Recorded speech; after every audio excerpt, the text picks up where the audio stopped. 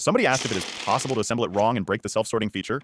Yes, it's actually very easy to assemble it wrong in few ways if you are not paying attention. For anybody that does not know what that is, here's a quick recap. A while ago, I found the Cascade Connect model designed by Cyber Yeti. I printed it and posted a video. Understandably, many people asked how it works.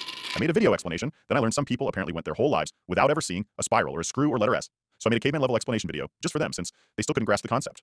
Then I found another great design with the name almost as poetic and simple as Cascade Connect, and that name is Automatic Sortable for Connect 4 in a row game, designed by Seyschud.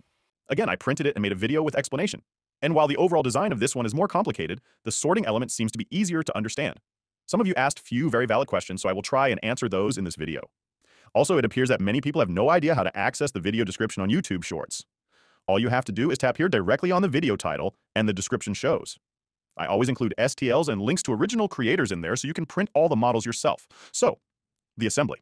The first mistake you can make is putting those rotators in wrong. The slots should all go in the same direction, otherwise the sliders will not line up at all. Depending on the position you put them in, you can also change how the lever works. You can make it pull to sort or push to sort.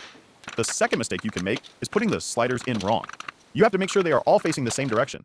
You can see which faces are the same by the pins and slots from the assembly. If you invert one or few, the game will not sort the pieces correctly.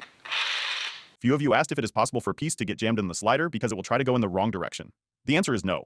The guides are high enough to always push them in the right direction, and with the help of momentum and gravity, they always sort correctly and without jams. In the previous video, I made a mistake and called both sides purple. I do apologize for that. I'm currently working on my own variation of self-sorting Connect 4 that combines the best features of both designs. If my ADHD allows me to finish it, I will upload the video and STLs here. Papa bless.